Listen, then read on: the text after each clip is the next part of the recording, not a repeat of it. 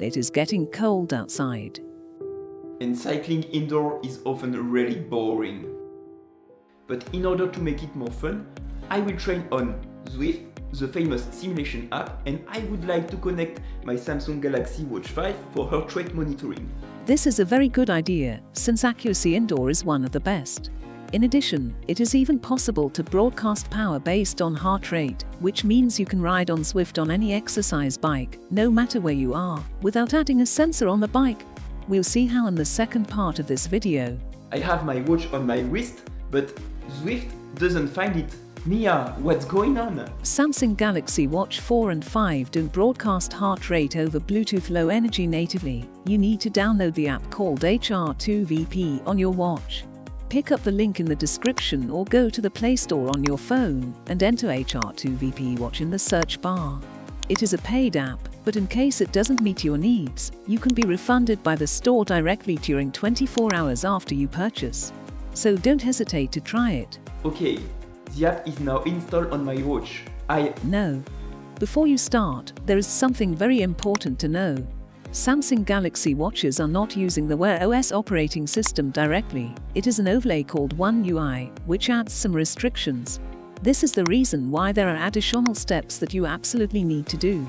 In Samsung Galaxy wearable app on your phone, click on Watch Settings, then Apps, then HR2VP Watch and allow background activity. Okay, done.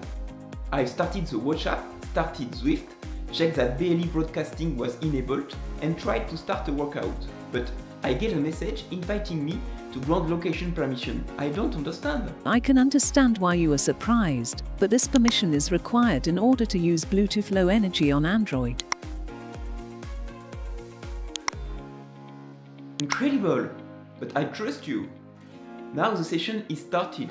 I can see my heart rate on the watch, and I have also started the companion app on my phone.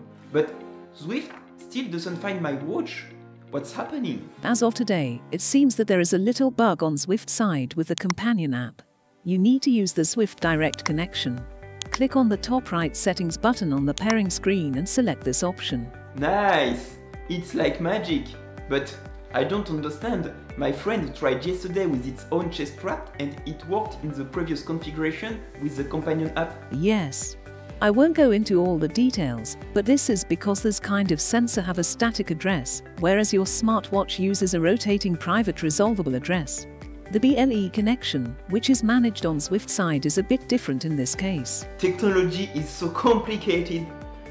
Now I can start my training on Zwift. Okay. While you are training, I will speak about the second option, which is to use your watch as a power meter and connect to Zwift on any spin bike without any sensor on the bike. Do you really think power based on heart rate is accurate enough? Of course, there are two limitations. The first one is a lag because your body needs some time to react. The second one is underestimation above the anaerobic threshold because your muscles are producing energy without oxygen. In order to improve accuracy, you can enter your own parameters in the app, such as functional threshold power, resting heart rate and maximum heart rate. If you have a bike trainer or power meter, you can even calibrate the app to get the best FTP parameter. But overall, as you can see on this example ride, the virtual power in blue and the real power in green, which is measured by a power meter, are close. Okay, let's try this option. I go back to Zwift main menu, select HR2VP as the power source, and then continue riding. I like the idea, but if I ride in a group and if there is an acceleration at the bottom of a hill, I get dropped. What can I do? You're right. The lag is the first limitation I spoke about.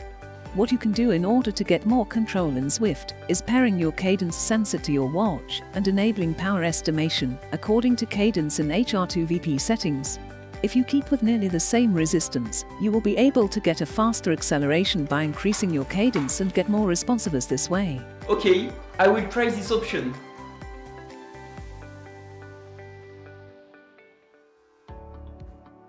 I'm done. Enough training for today.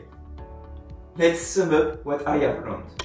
In this video, we have seen how to connect your Galaxy Watch 4 and 5 to Zwift with the HR2VP Watch app. If you want to get it, the link is in the description. There are many important details to know.